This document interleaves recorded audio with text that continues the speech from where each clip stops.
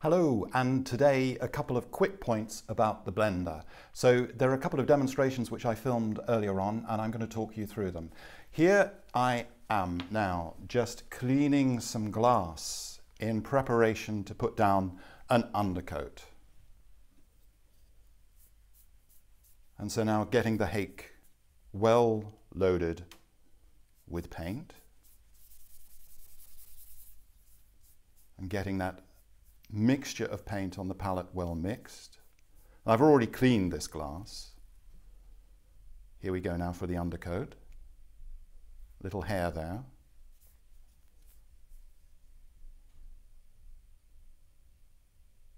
Very delicate touch.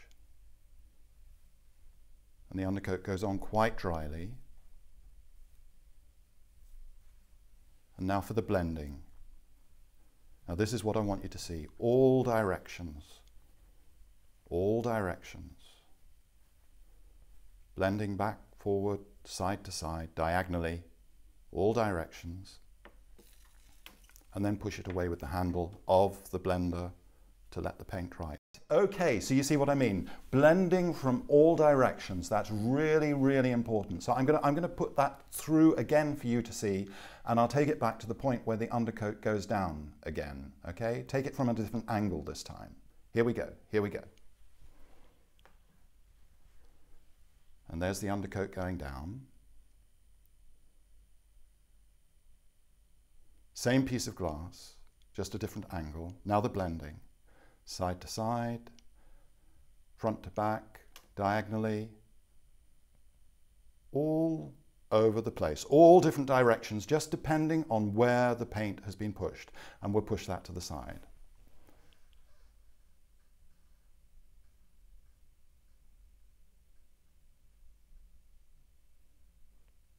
And then tidy up the light box.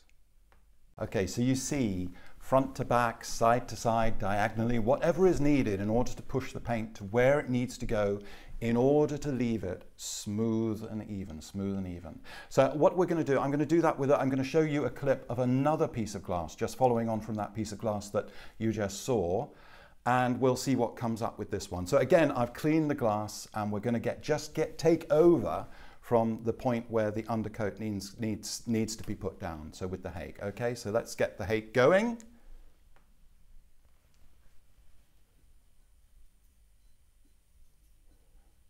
So a little bit of extra water on the hake and loading it, just restoring that undercoat on the palette. It's only a couple of seconds after the last one that you saw, but all the same, the paint needs to be restored.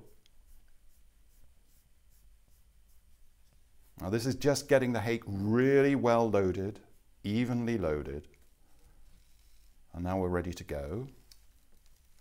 Now this is going to be good. Watch this. So there you see, I'm just measuring up the strokes in the air to make sure the stripes go down evenly. And now the undercoat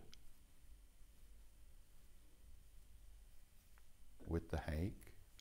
And now with the blender. There's no big rush, but you've still got to move decisively and competently. And now again, all directions, all directions. Just wherever the paint needs to be pushed. Lightly, gently, side to side, back and forward.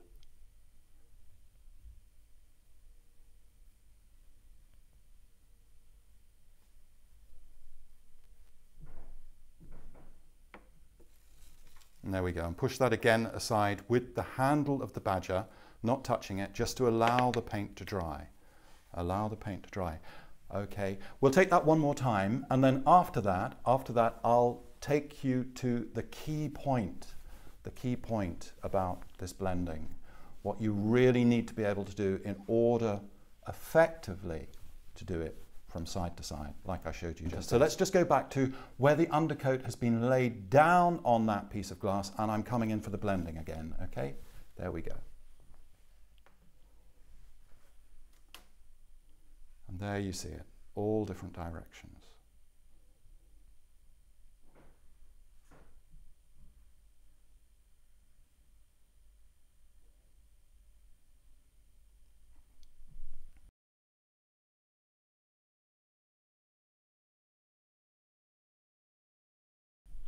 and push it aside with the handle. Right, so there you are, pushing the paint from all different directions.